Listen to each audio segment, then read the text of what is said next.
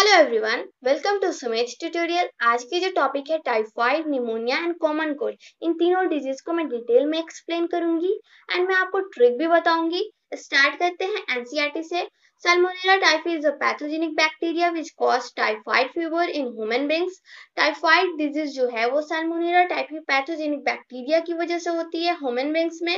Next point, this pathogen generally enter the small intestine through food and water contaminated with them migrate to other organ through blood। ये जो pathogen है वो inter करते हैं small intestine में food and water contaminated food and water के through and migrate कर जाते हैं ऑर्गन्स में ब्लड के थ्रू। जो भी कंटामिनेटेड फूड एंड वाटर होती है उसके थ्रू क्या करेंगे, ये स्मॉल इंटेस्टाइन में एंटर कर जाते हैं एंड ये माइग्रेट कर जाएंगे, पूरे बॉडी में फैल जाएंगे ऑर्गन्स में ब्लड के through. Okay, next point, sustain high fever 39 degree to 40 degree Celsius, weakness, stomach pen, constipation, headache and loss apatite और सम of the common symptom of this disease.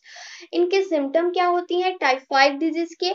High fever, weakness, stomach pen, constipation, headache and loss apatite, ये सारे symptom होती है, ये common symptom है इस disease के। Next point, intestinal perforation and death में ऑकर इन सेवर केसेस। कुछ केसेस में क्या होती है, डेथ भी होती है। Typhoid fever we confirm bye Widal test. Typhoid fever हम टेस्ट कराने के लिए विडाल टेस्ट होती है, उसके थ्रू पता चलता है कि टाइफाइड हुई है या नहीं हुई है। तो टाइफाइड फीवर को कंफर्म कराने के लिए विडाल टेस्ट होती है, ये इंपॉर्टेंट है। Okay, next point, a classic case in medicine that of Mary melon, nicknamed Typhoid Mary, is worth mentioning here. She was cook by profession and was a typhoid carrier who continued to spread typhoid for several years through the food she prepared. Typhoid Mary एक cook थी जिनका name क्या हुआ, nick name typhoid Mary हो गया। Typhoid Mary क्यों हुआ?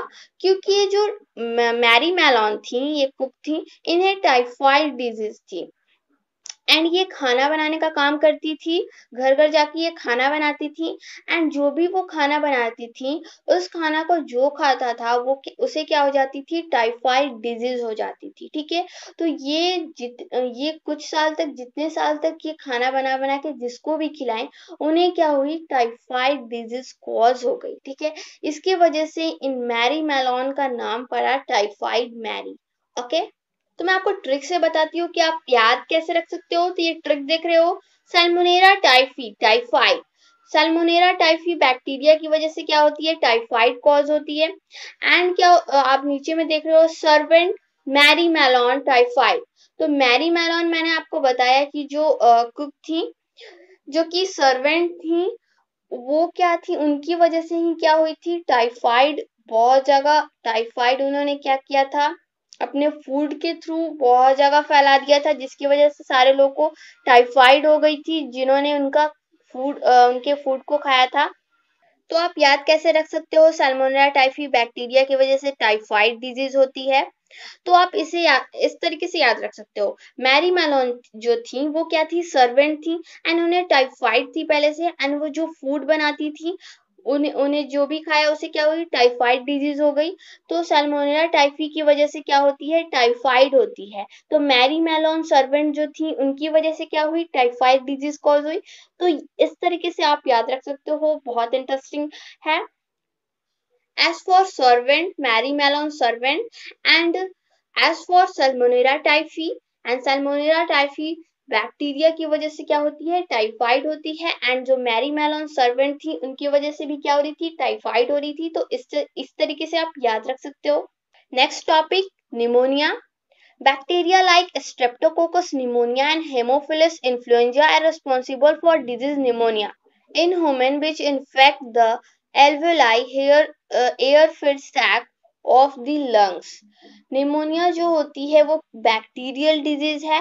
Streptococcus pneumonia, Haemophilus influenza की वजह से क्या होती है, निमोनिया डिजीज होती है। तो ये जो मैं इसकी भी ट्रिक बताऊंगी। ओके, एंड ये जो क्या करती है, एल्वेलाई, लंग्स को इन्फेक्टेड करती है। ठीक है, ये इंपॉर्टेंट है कि निमोनिया में क्या होती है, निमोनिया डिजीज में लंग्स इन्फेक्टेड हो जाती है।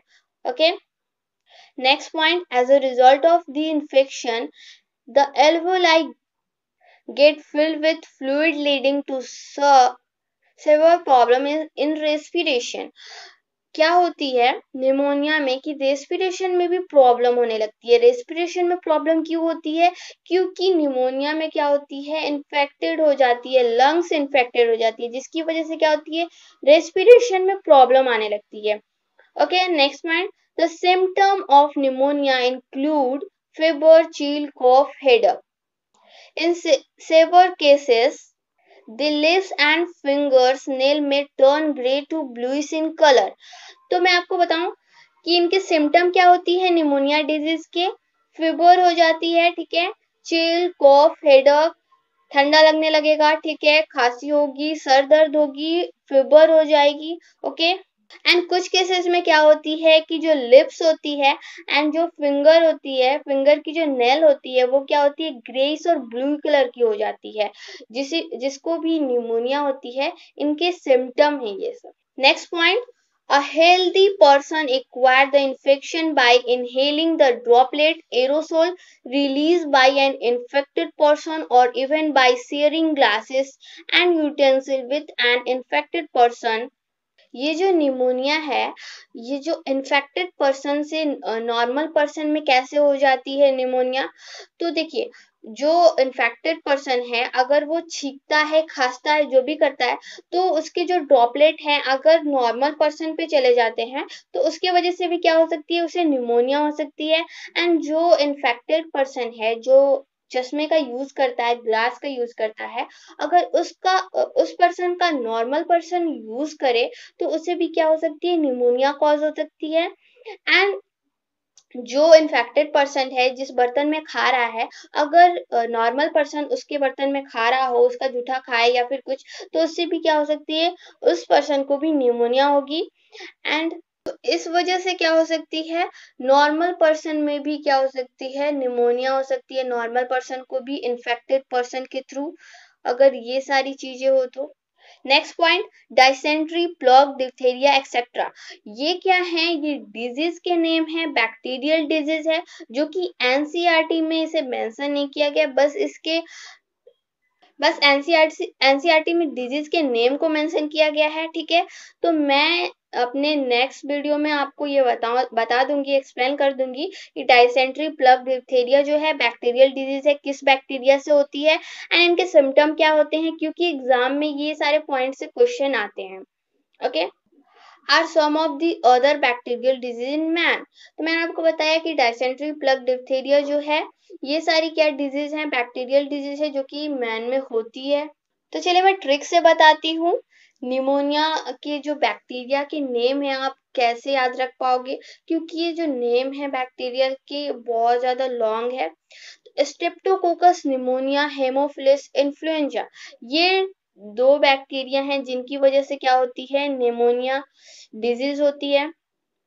तो आप कैसे याद रख सकते हो, Streptococcus, S for Streptococcus and S for स्वास्थ्य, and Haemophilus, H for Haemophilus and H for healthy. तो आप इससे कैसे याद रख सकते हो, देखिए, हेल्दी, हेल्दी की जो हिंदी मीनिंग होती है वो क्या होती है, स्वस्थ। ओके, तो ये जो मीनिंग है इससे आप क्या याद कर सकते हो कि निमोनिया जो है वो आपके स्वास्थ्य को खराब कर देती है, निमोनिया डिजीज। तो इससे आप याद कर सकते हो हेल्दी एंड स्वस्थ। हेल्दी फॉर क्या हो गई, हेमोफिलस इन्फ्लुएंजा, एंड स्वस्थ मीन्स क्या हो गई, स्ट्रेप्टोकोकस निमोनिया। तो इससे क्या है, आपके माइंड में क्लिक हो जाएगी कि जो निमोनिया डिजीज है वो आपके हेल्थ को खराब कर देती है। तो उससे आप याद रख सकते हो कि healthy means Haemophilus influenza, and healthy की जो हिंदी मीनिंग होती है स्वास्थ्य, means S for Streptococcus. Okay, next topic है common cold. Many viruses also cause disease in human beings. Rhinoviruses represent one such group of viruses which cause one of the most infectious human ailments, the common cold. तो मैंने जो pneumonia and typhoid disease बताई वो क्या है, bacteria से cause होती है, एंड जो कॉमन कोल्ड होती है वो वायरस से कॉज होती है, वायरल डिजीज होती है। ओके, मैं इसकी भी वीडियो बनाऊंगी कि बैक्टीरियल डिजीज कौन कौन सी है एंड वायरल डिजीज कौन कौन सी है, एंड इसको भी मैं ट्रिक से बताऊंगी कि आप कैसे याद रख सकते हो। ओके, तो चलिए देखते हैं कॉमन कोल्ड। तो ये क्या है, वायरस डिजीज है, एंड कॉमन कोल्ड जो है राइनो वायरस से होती है। राइनो वायरस एक वायरस है जिससे क्या होती है, कॉज होती है common cold. Next point, they infect the nose and respiratory passage but not the lungs. इनमें क्या होती है, कॉमन कॉल्ड जो डिजीज होती है इनमें क्या होती है, रेस्पिरेटरी पैसेज इन्फेक्टेड होती है बट लंग्स इन्फेक्टेड नहीं होती है। निमोनिया में क्या हो रही थी, लंग्स इन्फेक्टेड हो रही थी, बट कॉमन कोल्ड में क्या होती है, बस रेस्पिरेटरी पैसेज जो होती है वो ही इन्फेक्टेड होगी। Okay, next point, the common cold is characterized by nasal congestion and discharge, sore throat and hoarseness, cough, headache, tiredness, etc. Nasal congestion means इनमें क्या होती है, नाक बंद हो जाती है, nasal congestion means, and sore throat means गले में खराश आ जाएगी, and hoarseness means आवाज जो बैठ जाती है ना उसे क्या कहते हैं, hoarseness कहते हैं। कॉफ, हेडेक एंड टायर्डनेस एक्सेट्रा, तो ये सारे सिम्टम है कॉमन कोल्ड की। Next point, which usually last for 3 to 7 days, droplet resulting from cough or sneeze of infected person are either inhaled directly or transmitted through contaminated objects such as pen, book, cup, doorknob, computer, keyboard, mouse, etc. देखिए, ये droplet के through भी other person को हो सकती है, जो कि नॉर्मल पर्सन है। अगर वो इन्फेक्टेड पर्सन है, वो छींक रहा है, तो उससे भी क्या हो सकती है, नॉर्मल पर्सन को कॉमन कोल्ड डिजीज हो सकती है।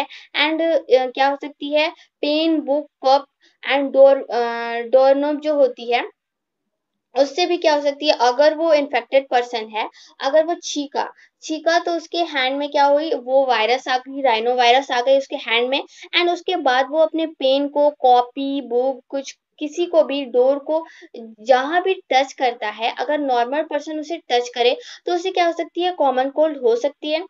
कंप्यूटर, कीबोर्ड कहीं भी अगर टच करता है, अगर उसे उसके हैंड में राइनो वायरस है, उसने अगर छींका तो क्या होगी, उसे भी कॉमन कोल्ड हो सकती है। ठीक है, and cause infection in a healthy person. आप ये फिगर देख रहे हैं, इस फिगर में क्या है, इस फिगर में देख रहे हैं, अगर इस तरीके से आप छींकते हो तो क्या होगी, ये किसी और पर्सन में नहीं फैलेगी कॉमन कोल्ड।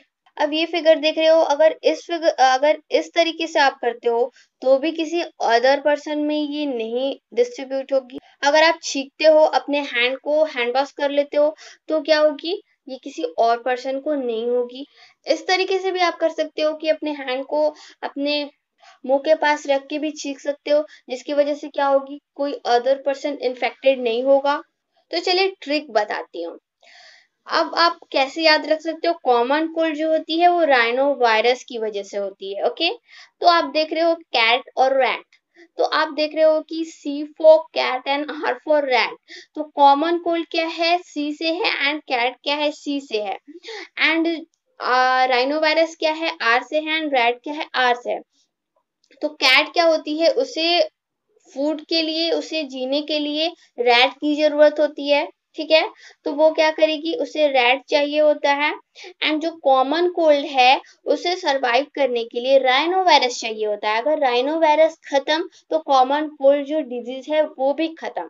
तो कैट को क्या चाहिए, रैट चाहिए, अगर रैट खत्म तो कैट भी खत्म, उससे क्या होगी, तो ऐसे आप याद कर सकते हो, कैट को रैट चाहिए, कॉमन कोल्ड को क्या, राइनो वायरस चाहिए। कॉमन कोल्ड तभी होगी जबकि राइनो वायरस होगा, एंड कैट को रैट चाहिए, कैट तभी होगी जब रैट होगा। ओके, तो आप ऐसे याद रख सकते हो कि सी for cat and C for common cold and are for rhino virus and are for rat.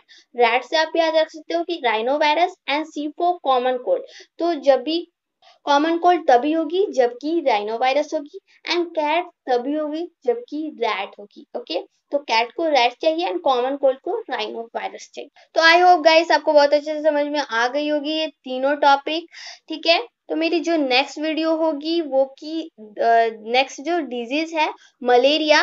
तो आप जानते हो कि मलेरिया जो एनसीईआरटी में दी हुई है, एक साइकिल भी दी हुई है, उस साइकिल को भी मैं बताऊंगी एंड मैं आपको ट्रिक भी दूंगी। अगर आप चाहते हैं कि अपने स्टडी को डेली बेसिस में करना, तो आप मेरे चैनल को सब्सक्राइब करें एंड बेल आइकन को क्लिक करें, ताकि आपको मैं जो भी डालूं वीडियो नोटिफिकेशन मिले।